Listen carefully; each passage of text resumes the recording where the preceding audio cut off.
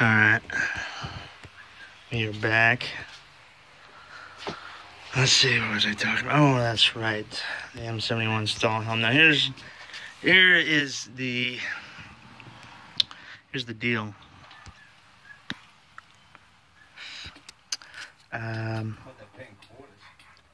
You paid, no, one of them's a Susan B. Anthony, a Susie B. The other one is yeah, he paid in quarters. Doorknob. All right. Now, this chick's gonna lose her hair. All right. Now, here's the other thing that I have to get out there, because there's all the time, we sell these things, but all the time people are, well, what size is it? And then they start waxing poetic about, I got a World War II Wehrmacht helmet that's, size 64 or something. It's like, well, listen, I have heard that there are different size pots. I guess if you had like a Frankenstein head or something, Fathead McGee or something like that.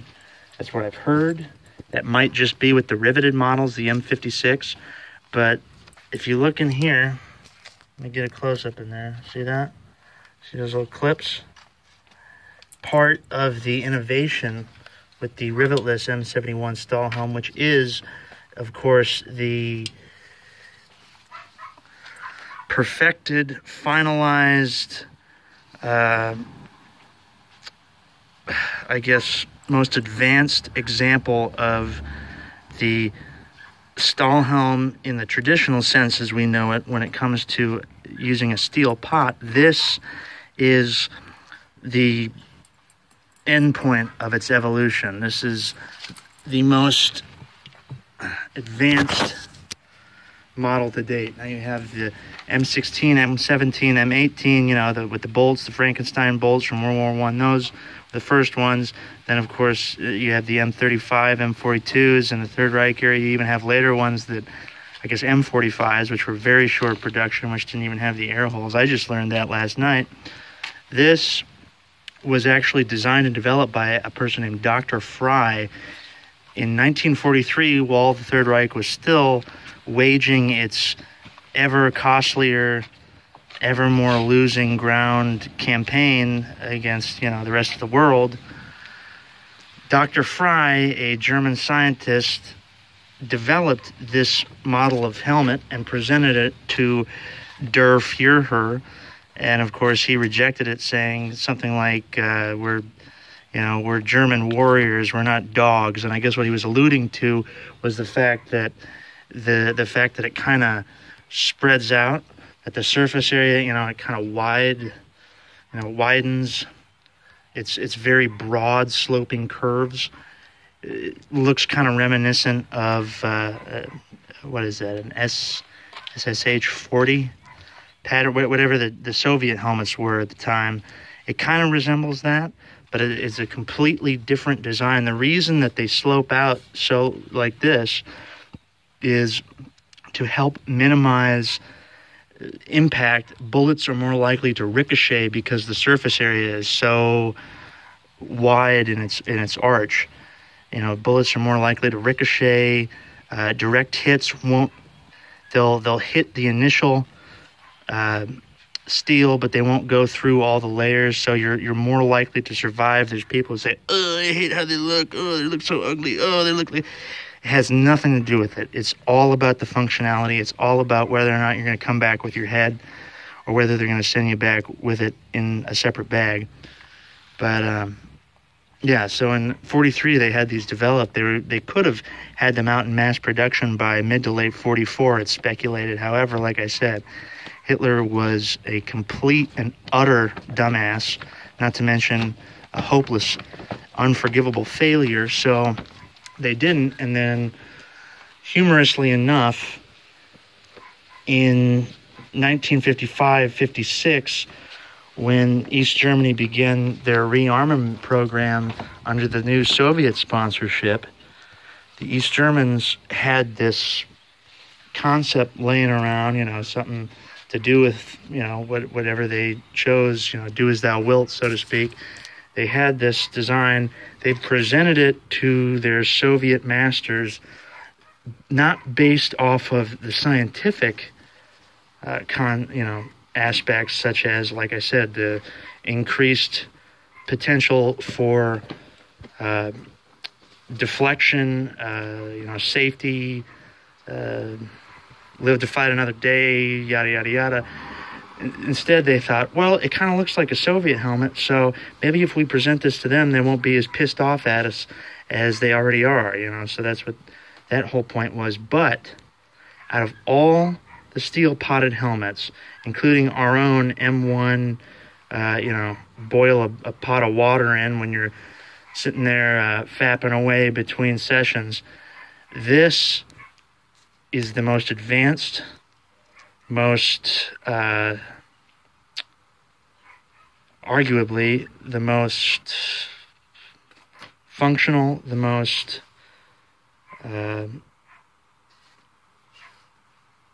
defensible, protective. This is the most successful steel pot helmet, bar none. The Stahlhelm already is the ultimate. The PSAG or PAGST, however they describe it, the Kevlar helmets that we use today and that NATO uses, and even people who are outside of NATO use, those are Stahlhelms, okay? That is the design, the concepts that are utilized, even though Stahlhelm in German technically means steel helmet, and the Kevlar helmets are not made of steel, obviously. They're made of Kevlar and other materials. It's the design that has maintained. And foolishly enough, Gulf War era Kevlar helmets, the back, you see, this is a characteristic standard that which it comes standard, I should say, on pretty much any Stahlhelm you look at, how it slopes down, kind of covering the ears and the back of the head and the neck. The Kevlar helmets that we issued in the Gulf War, in many ways, are superior to more recent incarnations, because people saw, footage of us in the Gulf War kicking ass, said, oh, they look like Nazi stormtroopers with those helmets on. And it's like, so what they did was they actually shortened the back, making it, trying to minimize the Nazi stormtrooper look. Woo, scary. And it's like, listen, we're not talking about ideologies. We're talking about science. We're talking about protecting our soldiers. We're talking about what works. This has nothing to do with fascism. This has everything to do with technological advancement and, I don't know, just scientific progress. And until the Kevlar helmets came onto the scene, like I said, this was the definitive. And it still is. But, let's see, like I said. And you'll notice this is on a female's head. These helmets are also unisex. So, the hammer of justice is unisex. But women soldiers in the NPA, Volksarmy, they would have worn these too. There's no distinguishing factors. But like I was showing you, those clips on the inside allow you to adjust the helmet liner to your specifications. So it's pretty much one size fits all, because like I said, people email us messages, oh, I don't want the net on there. Oh, you got one without the net. Oh, what size is it? I mean, I got a tiny head. Like, come on, man, I wanted to wear this. So it's like, okay. For your information, and I'll say it again, the liner is adjustable. The netting is detachable. The way that you get the netting off, I mean, you can try it bare bones dry like this, but I'm going to tell you what, you're going to fry your fingers and lose your fingernails probably in the process of trying to get this off. What you have to do, and what I would suggest doing, and what it has been stated by Volksarmy veterans is that they would take the helmet.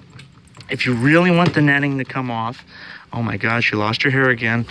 Hang it upside down like this in like a bucket of lukewarm water, a small, or like a pail or something like that.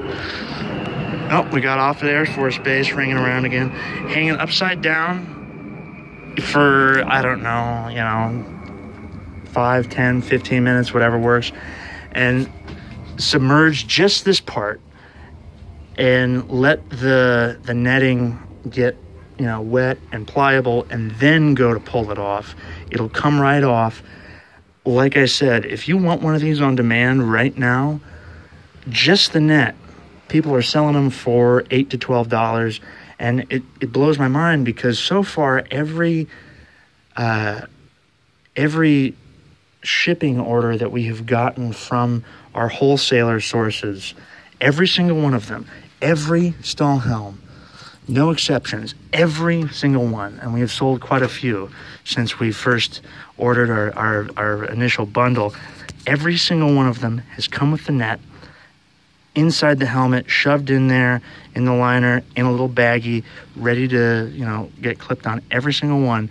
And so many other people are selling these, but wherever I see them, they never include the liner or the netting. They never include it. It's just the helmet. And then when I see people selling just the net, they're selling it for,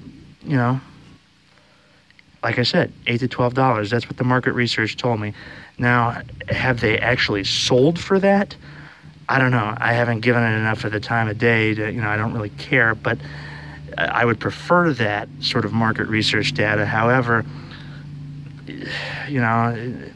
they're asking $8 to $12, and I can see that. And so, like I said, if you wanted it on demand right now, you didn't want to wait, you didn't want to, that's how much it is. So I just put the net on there because I have a helmet myself that I kept just, for me in my own collection to put with the Panzer Trooper uniform, and I didn't put the net on it. I sat it aside on a shelf or something while I did something, and then either my dad or my mom or somebody, when they're cleaning or doing something, it just disappeared. And so I don't even have a camo hook netting for the helmet in my collection. I don't have one. And so after that happened, I thought, you know what, screw it. I'm just going to put the nets on the helmets when I get them, if I get one with it, and include it like that. There you go. That's what you see. That's what you get. And so then when it's sent to you, if you want to take the netting off, hey, you paid for it. You're more than welcome to. Otherwise, you can keep it on. You can try selling it. Hell, you could sell it for $6. Put it out there for $6. Just want to be like, hey, I got this spare one. I don't need it. $6. Anywhere you look, you're going to find them $8 to $12. That's legitimate market research. That's not just hocus pocus numbers I pulled out of my butt crack. Yeah. Like I said, it's adjustable. And if you're a military collector who collects World War I, Imperial German Stormtrooper artifacts, if you collect World War II, Third Reich, Nazi Stormtrooper artifacts, if you collect, hell, I don't know, Franco-Prussian, Bundeswehr, boob job, I don't even know what that is. It's not a real thing. I'm just trying to lighten the mood. Whatever. This is representative of the next incarnation, and in fact, the final steel pot installment of the Stahlhelm, archetypal military helmet, which we have since adopted as our own standard, which NATO has adopted. Pretty much anybody who's everybody has adopted this. However, if you found yourself in a legitimate, freakish combat, I don't know, scary terrorist situation, if you found yourself in some doo-doo and you needed something on your head just to protect it, just because, you're not a dumbass. When you ride a bicycle, you wear a helmet. When you get in your car, you put a seatbelt on. That kind of thing, safety precaution-wise, these are the only helmets worth a darn, and they still are functional. If you have access to a Kevlar helmet, obviously, that's up here, whereas this is, down here. I don't know. This is the helmet. It still holds a functional purpose. Innocent civilians, refugees, victims of ISIS over in the Middle East and Syria. I bet you if people handed out these helmets to them and said, I don't know, stuff starts getting freaky, lights start going off, things start exploding, throw this thing on, find a safe place, and pray to God for dear life. It could save lives. There is a substantial possibility for life-saving value still to be wrought from these helmets. And I've even suggested in the past at gun shows to people, and they look at me like, I'm half stupid or I'm stoned, and I'm like, nah, not there yet. I wish, though.